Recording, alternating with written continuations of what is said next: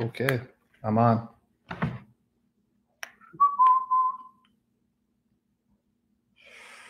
Yeah, I don't know what happened. Okay, let's wait for the people to come in. Oh boy, technology. Okay, we're going to continue where we left off. At least praise the Lord Jesus Christ. The first 37 minutes got saved. We didn't lose anything. I don't have to repeat myself, right? Yeah. Praise the Lord Jesus for that. I don't have to repeat myself. So this is now part 2B. Part 2, at least the 37 minutes was preserved. Thank you, Lord Jesus. I don't have to repeat myself. Okay? We'll just wait for the people to show up. What happened? David Wood had problems too. Did he shut down?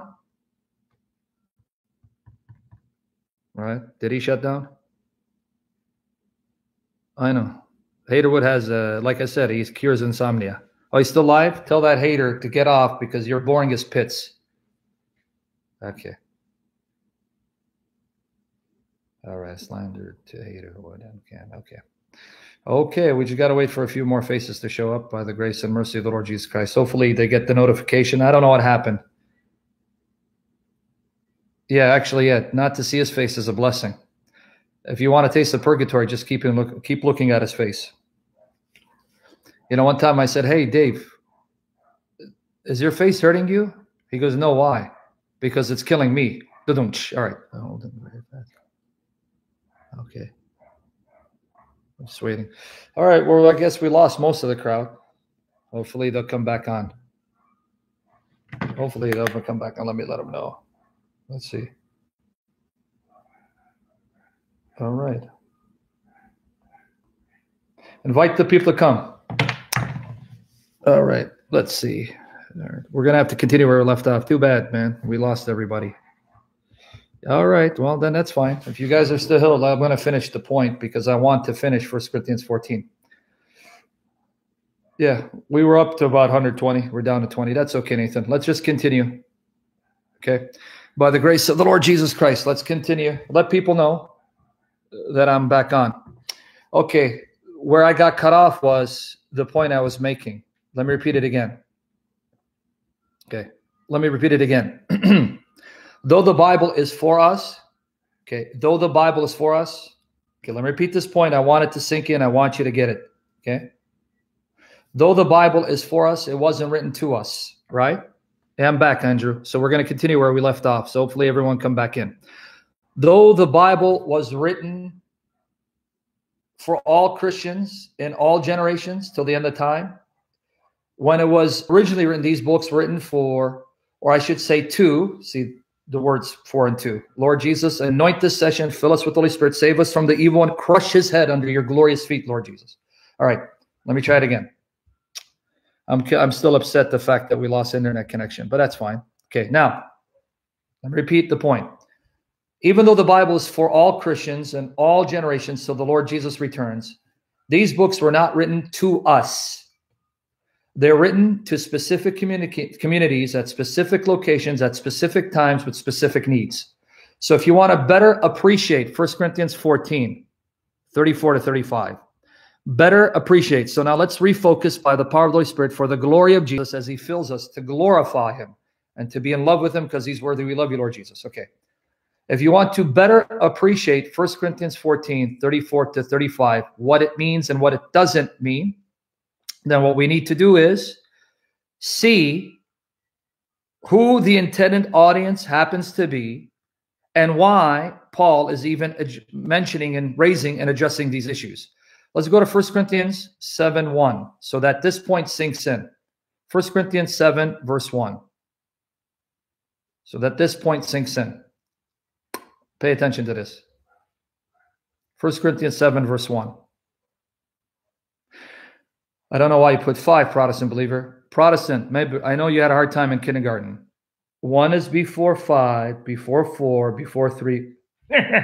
All right. 1 Corinthians 7, verse 1. Pay attention, folks. I need you to read this passage. Post it one more time because I want people to get it. I want people to get it. 1 Corinthians 7, verse 1. Notice what Paul says. One more time. Now concerning the things whereof ye wrote unto me, it is good for a man not to touch a woman. Okay, did you guys catch it, or did it go over our heads? Now concerning the things whereof ye wrote unto me, it is good for a man not to touch a woman. Do you see the context? Paul is saying, you Corinthians, the church at Corinth, wrote to me a series of questions, and now I'm answering those questions, and obviously by inspiration of the Holy Spirit. So you see the point? He's addressing questions, challenges, issues plaguing a church at that time at a location called Corinth. So if you don't understand that he's responding to questions of which we don't have, but we can get an idea and clue what those questions were. Do any of you have that letter that the Corinthians wrote to Paul with their questions and issues and challenges? Does anyone have it? Does anyone have that list of questions, that letter? Of course not. So what does this tell you off the bat? What does this tell you off the bat? 1 Corinthians was written to address the questions, the issues, the concerns of a particular Christian group living at a particular time in a particular location. Therefore, 1 Corinthians 14, 34 to 35, right, has an historical context. He's addressing a situation plaguing that church at that time. Is that making sense? Is that making sense? Are you with me there?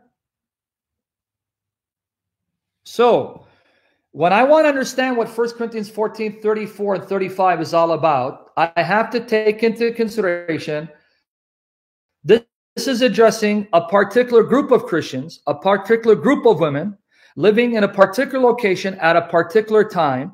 And then once I properly understand his point, what he means and what he doesn't mean, then I can see how it applies to Christians in the 21st century by the power of the Holy Spirit for the glory of Jesus Christ. Brother Bass, you're not saying anything I didn't just say. So I don't know why even the need to say it. Is that clear? Is it making sense? Just want to make sure before I move on, so we can finally settle the issue of the roles of males and females, male believers and female believers in a mixed congregation that is supposed to comply with God's prescribed will for how the church is to be structured and how the church is supposed to worship the Lord Jesus and the power of the Holy Spirit. Another example. Let's go to 1 Corinthians 7, 25 to 26. Send Diamond Heart on it. Distract. Okay. Let's read. 1 Corinthians 7, 25. Now concerning virgins, I have no commandment of the Lord, yet I give my judgment as one that hath obtained mercy of the Lord to be faithful. I suppose, therefore, that this is good for the present distress. I say that is good for a man so to be. He's addressing an issue that doesn't concern us today necessarily. He's addressing an issue about whether virgins who are betrothed should be married off or should they remain virgins and not get married. And then he says, in light of your present distress, what distress? In light of your present crises, the tribulation that you're undergoing, it's more fitting and better for you not to get married. What distress? What crises? Right? What tribulation? What virgins? You see, this is not written to you. Is it making sense? You understand? It's not written to you. So 1 Corinthians 14, 34, 35 is not written to you. It's written to those Christians who had particular issues and problems and he's addressing. But it does have meaning for us today. For example, here's the principle you can extract from 7:25, 26. If Christians are living in a time where they're being persecuted, imprisoned, tortured, and killed, in light of that, it's easier for a Christian not to get married because when you get married, it may add to the burden of remaining a faithful witness to Christ because it's easier as a single man to be willing to die for Jesus than it is to be a father and a husband and then have someone threaten me that they're going to kill my children before my eyes if I don't deny Jesus. You get my point? So that's what Paul is saying. In light of your situation, in light of your crises, in light of your issues, it's best you don't get married because it'll be easier for you to suffer tribulation and endure persecution without caving into temptation to deny the Lord Jesus Christ. So now this passage would have meaning for Christians in China. It would be applicable for Christians in Iraq, in Syria, who are being tortured, imprisoned, beaten, enslaved, and or murdered or raped. You get it now? You understand the point? And this is not the only time where God spoke through an inspired emissary instructing individuals, in light of your situation, it's better you remain celibate and single. God told Jeremiah the very same thing. Jeremiah chapter 16, verses 1 to 4. I hope this is blessing you, educating you, helping you understand the scriptures with greater depth by the power of the Holy Spirit and appreciate more as we fall more passionately in love with the Lord Jesus Christ. Jeremiah 16, verses 1 to 4.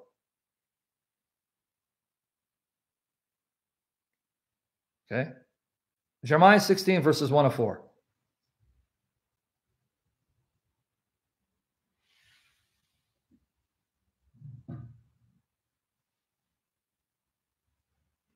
The word of Jehovah came also unto me, saying, Thou shalt not take thee a wife. Notice, a celibate prophet. So the word told Jeremiah, you will not take a wife, neither shalt thou have sons or daughters in this place, Jerusalem.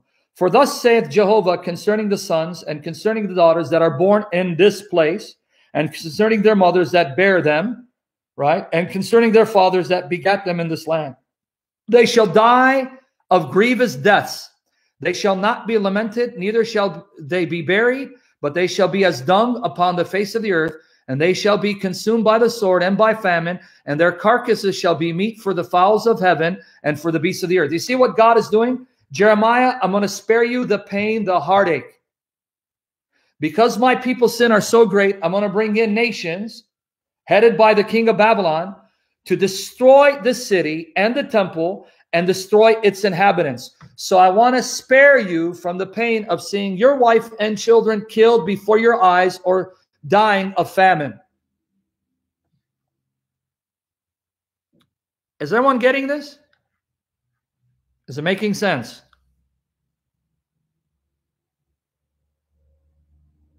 Just before I move on. Now, does that mean this instruction for Jeremiah, or the instruction that Paul gave to the Christians in Corinth, that virgins don't get married, men remain celibate, is applicable for all Christians at all times? Joa, if you actually say that again, it's a different covenant, you know I'm going to block you, right? Don't insult me and make these stupid comments. What does a different covenant have to do that it's the same instruction in both covenants? See, these Christians who keep pontificating, God have mercy on us, and Lord Jesus forgive us. Okay? Clear, right? Okay. If that is clear and it makes sense, we're going to re-examine 1 Corinthians 14, 34 to 35 again. Is it clear thus far? Is it making sense thus far?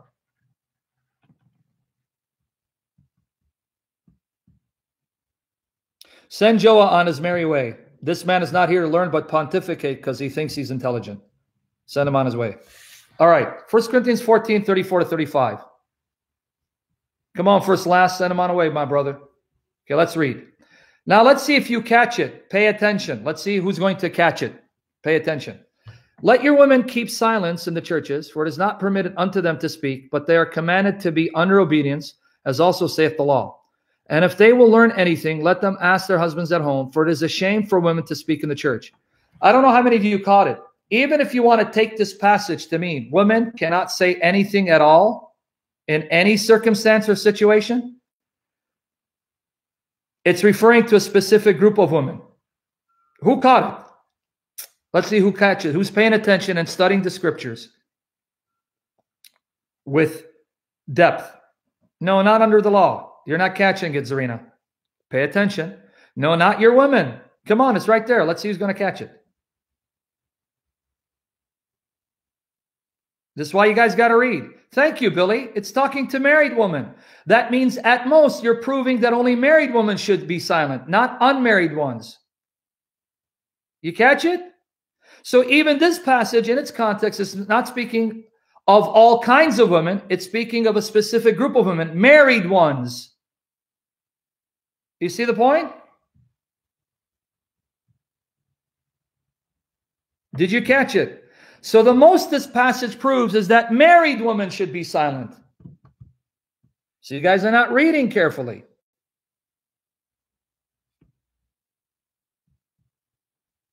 Yep, Bukhil. A promise in the Old Testament is not applicable for you unless the New Testament confirms it is. Okay, Bukhil? Did you catch it? So the most you prove from 1 Corinthians 14, 34, 35, the most is only married women should be silent. But even then, that's not his point. Well, Sylvia, it's not what you see, it's what the text says. What does the text say? Let them ask their husbands at home. So he's not talking about all women or women in general, because women are not married. Who are they going to ask?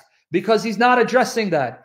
He was addressing disruptive wives who are creating chaos, confusion, and division in the church because they're promoting disorderly conduct in the church.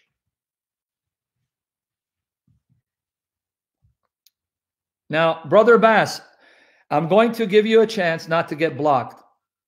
What about the unmarried woman? Most, not all. Are you saying that what I'm saying is wrong? If so, most means there are still women not married. What are you saying? Because I'm going to block you. Because I'm getting tired of you, to be honest with you, brother. Sorry. Let me see if this guy is trying to be a smart aleck and know-it-all. Sorry about that, guys. People are not learning their lesson. Sorry, because you got too many chiefs, not enough Indians. Because can you explain to me why that comment was necessary, that most women were married? When we just read in 1 Corinthians 7, there were many virgin girls at that church who are not married yet in 1 Corinthians 7. Brother Bass, answer quickly because I'm going to bounce you. I don't have time for fools and idiots. I'm sorry, Christians. If I offend you, go somewhere else. Yep, too many chiefs, not enough Indians. Quickly, you got less than a minute. Leave and don't come back because I'm going to muzzle you again. Okay? Folks, if you want to benefit from the channel, stop pontificating. Stop trying to pretend to be smart. Stop trying to show off that you know Scripture, because you're going to embarrass yourself and you're going to be shown that you don't know Scripture. And I'm not one of those guys that won't muzzle you and embarrass you. I'm going to treat a fool according to his folly. Get lost, get out of here. Lord Jesus, have mercy and forgive us all. Okay? Did you guys remember in 1 Corinthians 7, Paul was talking about virgin girls who are betrothed to get married, and he says to those virgin girls that it's better they don't get married in light of their present crises? Right? So what point did it serve for this idiot to tell me most women were married? We love you, Lord Jesus. Crucify our flesh, destroy our flesh, and fill us with the life of the Spirit. What purpose did it serve? Right? Don't you love my style of teaching? I'm going to go for the jugular and give you a taste of your medicine, or I'm going to love on you. Right? Okay. So, is it clear that the very most that this passage proves, the most that this passage proves, is that he's addressing married women? So he leaves the issue of unmarried women open. So right there, you're learning how not to interpret the Bible and how to interpret the Bible. No, House Junkie was actually complimenting me. See, folks, we need more people like me who are not wishy-washy, effeminate teachers, but will be in your face and put you in your place when you need to be put, because that's how the apostles and prophets were. Right?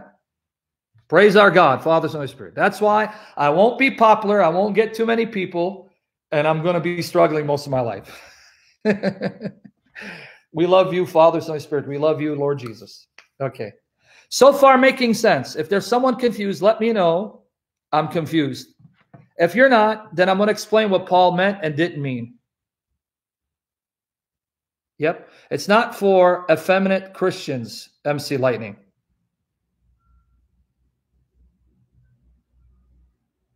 Okay, everyone clear? So I can move to the next point? Now, with that said, we're going to read now the context. Man, my internet's not. Oh, it's working. Okay. Hopefully it's working now. Hopefully. Yep, it's okay. With that said, we're going to read the context. Now let's start 1 Corinthians 14, 26 to 36. 1 Corinthians 14, 26 to 36. Yeah. The only time Jesus is Lord, I'm an alpha male, is when it comes to preaching. Outside of that, man, I'm not even a beta male. Boy, do I struggle with confidence issues. By the way, honest confession. You may think I'm just saying it. People think I'm very confident and aggressive like an alpha male. No, that's because the Holy Spirit emboldens me and gives me the grace to be bold for the glory of Jesus. Outside of that, boy, boy, do I like confidence. But anyway, it's all about Jesus Christ. Let's read 1 Corinthians 14, 26 to 36. Let's read. Read with me. How is it then, brethren? Pay attention now, the context. How is it then, brethren, when ye come together, every one of you hath a psalm, hath a doctrine. Every one of you has a psalm that they want to sing, has a teaching they want to share, hath a tongue, they want to say something in a particular language, hath a revelation, an interpretation. Let all things be done unto edifying. Make sure whatever you do, whatever you say, it's to build up the church, strengthen the church and their love for Jesus, not tear down. Now, pay attention, please. If any man speak in an unknown tongue, let it be by 2 or at the most 3, and that by course, meaning one at a time, and let one interpret. It's got to be interpreted so everyone understands and benefits. But if there be no interpreter, pay attention to the word silence. But if there be no interpreter, let him keep silence in the church. I want you, please, in Jesus' name, remember this word silence. It's the same word used for women. Okay? Same word used for women. In the church, and let him speak to himself and to God. Now watch here. Let the prophet speak 2 or 3. If you have prophets who want to proclaim, 2 or 3 the most, right? 2 or 3 the most, right? And let the other judge, if it's truly a prophetic word. If anything be revealed to another man, another that sitteth by, let the first hold his peace. So if a man during that time is receiving revelation right there from the Spirit, the one speaking, be silent. Let this man stand up and speak, because the Spirit's prompting him to speak. Okay? For ye may all prophesy one by one at a time, that all may learn and be comforted. Okay, now 32 and 33. And the spirits of the prophets are subject to the prophets. You have control over that revelation, that ecstatic speech. It doesn't control you because the Holy Spirit gives you the strength to control it. So you don't add chaos and confusion, but promote unity and build up the body. Now notice 43. For God is not the author of confusion, but of peace, as in all churches of the saints. You see what the point is in the passage? Guys, you understand? 33 is the key. The point in the passage is we want orderly worship. God is not a God of confusion. He doesn't cause people to speak out of turn, speak different languages that no one understands. So it's chaos and confusion and no one gets built up. He's not a God of chaos, of disorder. He's a God of peace. This is the context. This is the context. Let's read 34, 35, and we'll post it one more time. Let your women keep silence in the churches, for it is not permitted unto them to speak, but they are commanded to be under obedience, as also saith the law. And if they will learn anything, let them ask their husbands at home, for it is a shame for women to speak in the church. What? Came the word of God out from you? Did it originate from you? Or came it unto you only? Or are you the only one that receives the word of God? Okay, let's read 33 one more time. 33, one more time. Read it. For God is not the author of confusion, meaning chaos, disorder, division. That's what the word means. But of peace, of order, of unity, as in all the churches of the saints. Is it clear what the context is now? Is it clear what the context is? The context is about a church in chaos and disorder, people speaking out of turns, people speaking tongues, no one understanding, women disrupting the service by asking questions out of turn and causing chaos and confusion.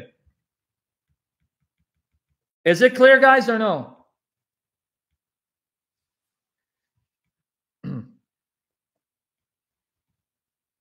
I just want to make sure. Are you getting it?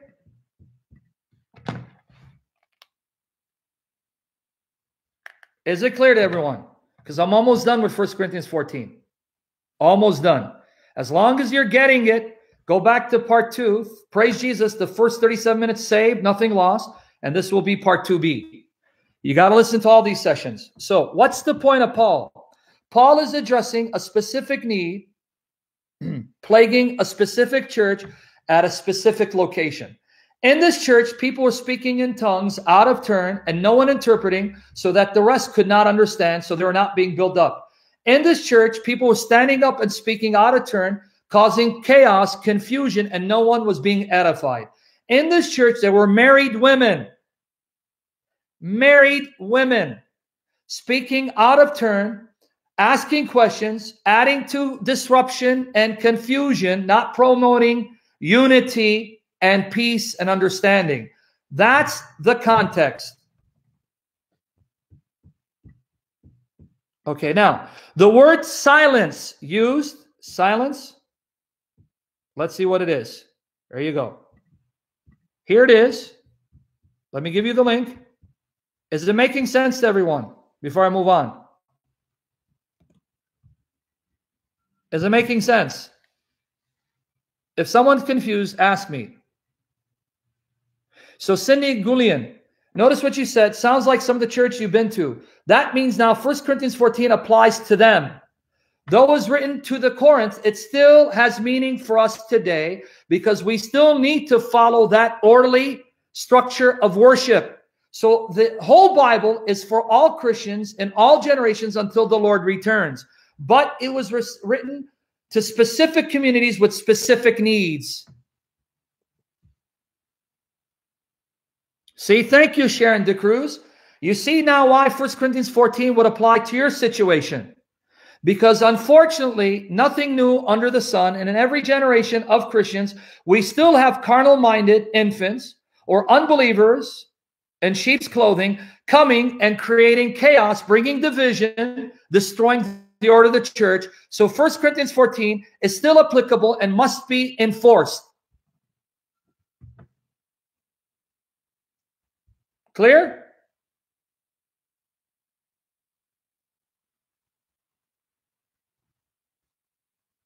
Brother Bass, you don't like it, get lost. Stop barking. I thought you blocked this coward. He just said he's leaving. But again, like an agent of Satan, like a dog, he has to disrupt. See, you are just proof you're being used of the devil to disrupt, you dog. Disgraceful. What's disgraceful is your arrogance. Okay.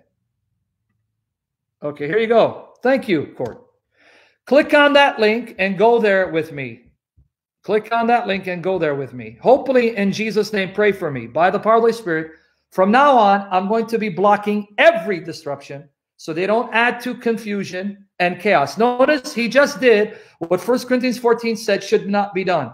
In his wicked, vile arrogance, he wants to be heard and get attention, causing disruption. In Jesus' name, no more. Just block right away. We want to make this channel as God-honoring as possible. And we're going to get rid of the weeds, the dogs, and the agents of Satan. Okay, now, click on this. Click on it again. Go and see that the same Greek word used by Paul to say, women, be silent. Okay, be silent. That same Greek word, right, is used in verse 28 and 30. verses 28 and 30. So now, do me a favor, Protestant believer, post 1 Corinthians 14:28, 1 Corinthians 14:30, and 1 Corinthians 14:34. It's the same Greek word, sigao. Sigao. Sigao. Now let's read. But if there be no interpreter, let him keep silence. Notice what Paul is saying. You who speak in tongues, if no one interprets, be silent. Same word. 1 Corinthians 14:30. If anything be revealed to another that sitteth, but let the first hold his peace. Let the first be silent. So the one who is prophesying, be silent. And now, what does it say about the women? Let your women keep silence in the churches. See, same thing. You speaking in tongues, be silent if you don't have someone interpreting. You who happen to be prophesying, if someone receives a revelation right there, be silent, let him speak. You married women, be silent. Now, does this mean that Paul is saying married women cannot contribute anything in the church? Or is he speaking in the context of married women disrupting the church and promoting chaos and confusion? And he says, be silent. Don't ask a question and disrupt the service. Ask your husbands at home and they'll clarify.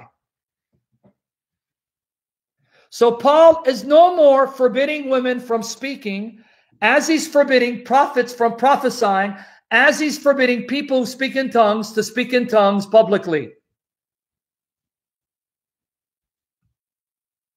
You with me there? Let me repeat it again. Paul is no more forbidding married women from speaking in the church, as he's preventing prophets from prophesying in the church, as he's preventing people.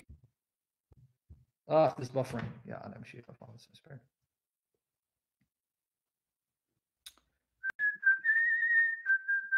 Okay. In Jesus' name, I finish this session for his glory. Please pray, find a place, get better internet connection, and do pray for the financial provision. The way I'm going, I'm going to have nobody to be supporting the ministry, right? So pray for that so I can continue to feed and take care of my children, right? Okay, let's see. Okay. So, Paul, again, let me repeat. I like to repeat myself more than once so that it seeks in for the glory of Jesus. Paul is no more saying married women can say nothing in the church. Then he's saying that prophets can't say anything in the church, or those speaking in tongues have to be silent in the church. That's not his point. You understand what the point is now? Understand what the point is now? The point is there's a particular group of married women causing disruption and confusion in the church at Corinth, adding to chaos and confusion. As our prophets speaking out of turn, and one prophet not respecting the other prophet who's receiving a fresh revelation at that moment by the Spirit to share, and just sitting back and letting that person speak, or people speaking in tongues without interpreting and therefore edifying no one. That's what he's addressing. That women can't pray and prophesy in the church. That married women can pray and prophesy in the church. Again, is confirmed by 1 Corinthians 11. Are we ready now for the icing of the cake to settle this issue once and for all, to know what women can and cannot do in the church? Are we ready now? That Paul in the same epistle, that same letter, that same epistle shows that married women can pray and prophesy and therefore speak in the local body and don't have to be silent. Let's go to 1 Corinthians 11, verses 3 to 10. 1 Corinthians 11, verses 3 to 10.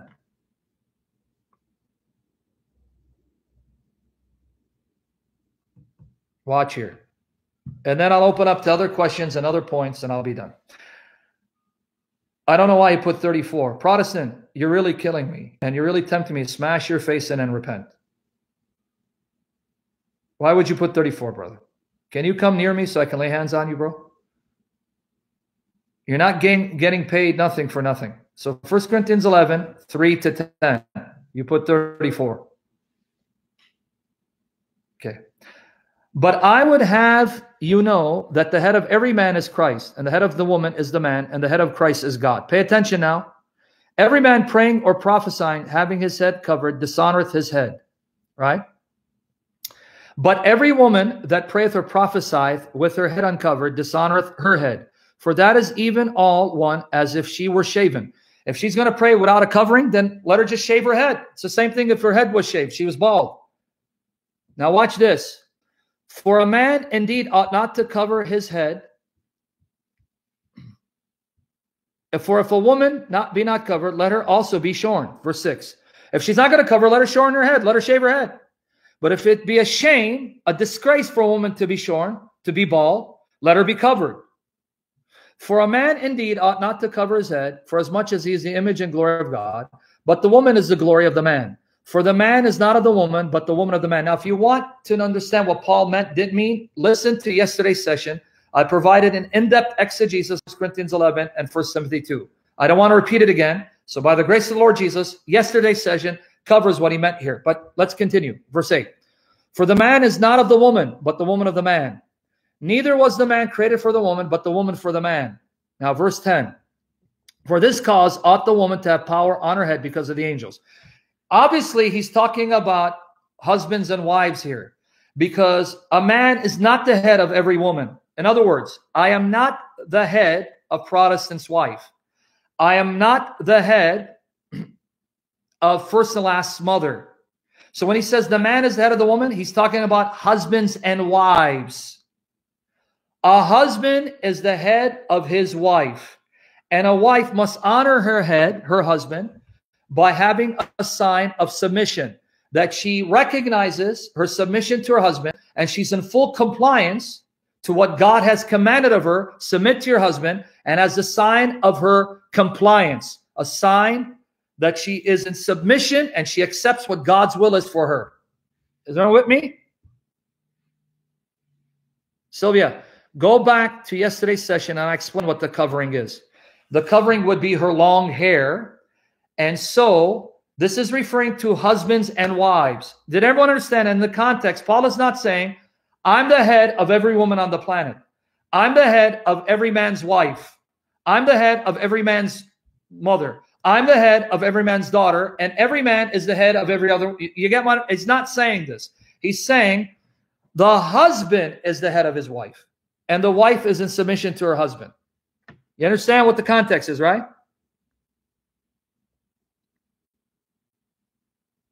Do you understand what the context is? Because who is he referring to? Adam and Eve. In 1 Corinthians 11, 7 to 8, he's speaking of Adam and Eve. That Eve was created for Adam, came out of Adam. And Adam was the husband of Eve. He was her head. It's talking about husbands and wives and their relationship to each other. Is that clear? Are you getting the point? Before I move on. If someone's confused, say, I'm confused, I'm not getting it. In other words, Paul is not making a blanket statement saying, I am the head of Protestant believer's wife. I'm the head of Billy Mandeley's wife. No, that's not what he's saying. That's an abomination. I cannot be the head over someone else's mother, someone else's wife, someone else's sister, someone else's daughter. That's not what he's saying. He's talking about each man is the head of his own family, his own wife, his own daughter, he's not the head of his sister. No, he's not the head of his sister. His father's the head of his sister. You get the point, right? Is it clear as day? And there's no way around this. By the grace of the triune God, by the grace of the Lord Jesus Christ, there's no way around this. You sure you're getting it?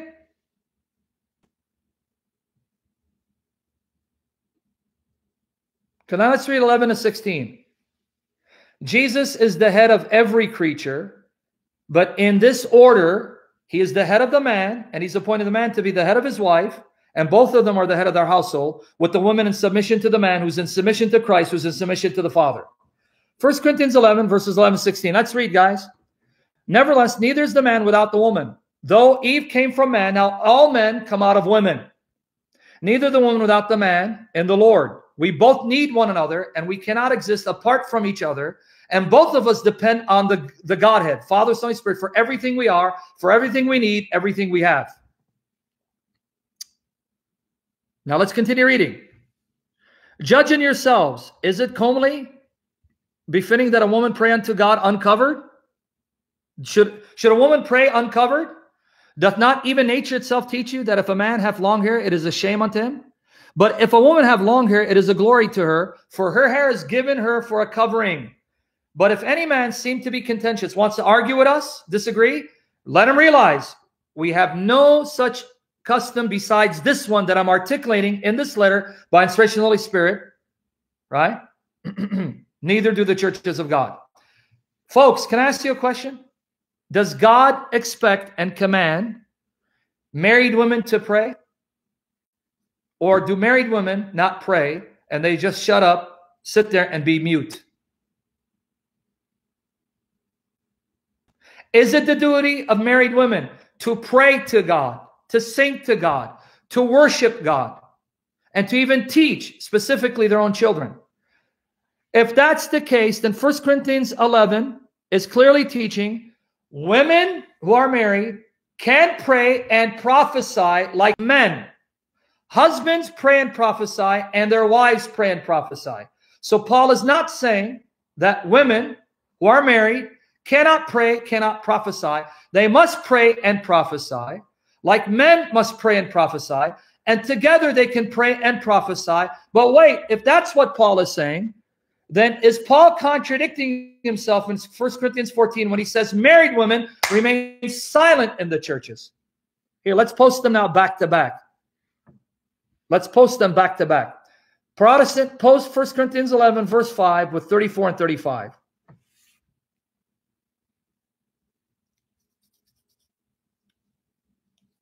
1 Corinthians 14, verses 34, 35, 11, 5. Now read together to see why skeptical scholars, liberal scholars who don't believe the Bible's consistent, think that verses 34 and 35 were inserted by a later scribe because they think this contradicts what Paul said. No, not 1 Corinthians 14, 35, Protestant believer.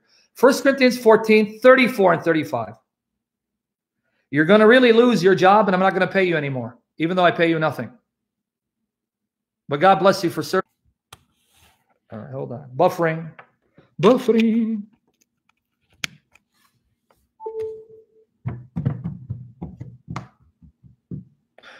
You and David would give me a taste of purgatory. Okay, let's try it again, brother. Sorry about that. 1 Corinthians 11, 5 and 14, 34, 35. Lord Jesus, loosen my tongue for your glory. 1 Corinthians 11, verse 5 and 14, 34, 35.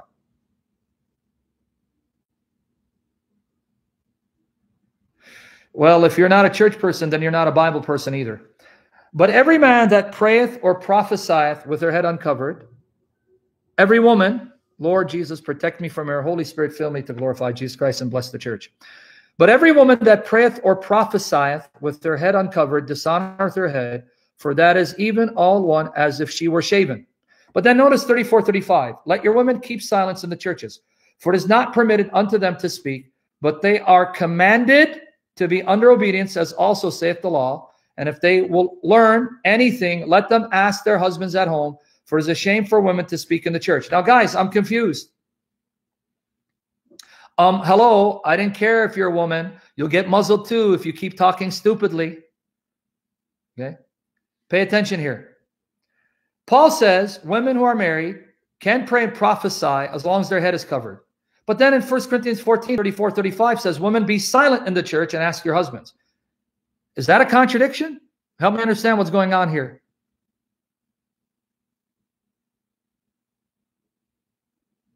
No, it has nothing to do with saying opposite of the husband or speaking out of turn. You're confusing two different contexts. How can Paul say women pray and prophesy as long as they're covered, showing their recognition and compliance with their submission to the authority of God has set over them, if elsewhere he says women be silent altogether? You with me there? You understand what's going on?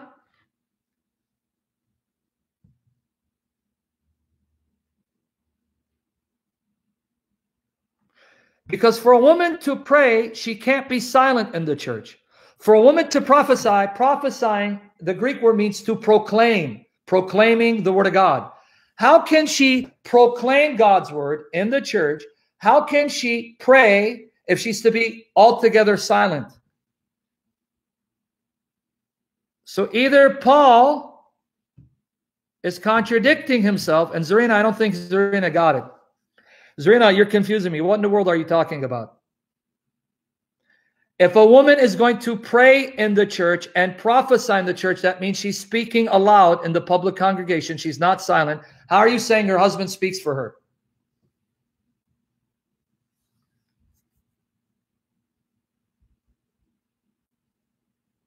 Okay. So let's try this again. Let's try this again.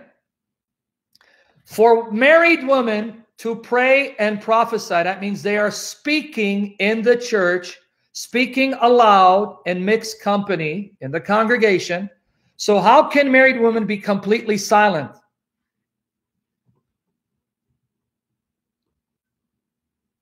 What's the answer, folks?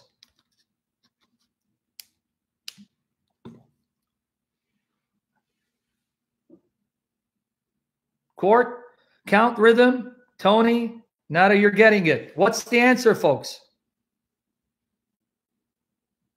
It's not complicated.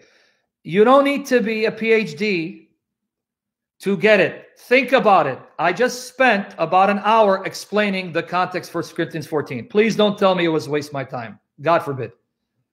If Paul says married women can pray and prophesy in the church, there's no problem. As long as they have a sign of authority, that they're in full compliance with the structure that God has set and their submission to their husbands. That means they can't be silent because they're going to have to speak aloud when they're praying and prophesying. Then how can he say in 1 Corinthians 14, women, be silent, ask your husbands at home?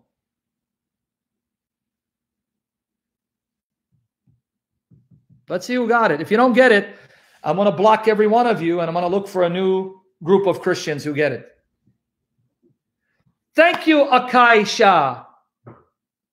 No, Sylvia, you didn't get it either. Akaisha, you've given me hope for humanity. It was only to specific women that were causing disruption. Thank you, Shirley and Akaisha. Were you even listening?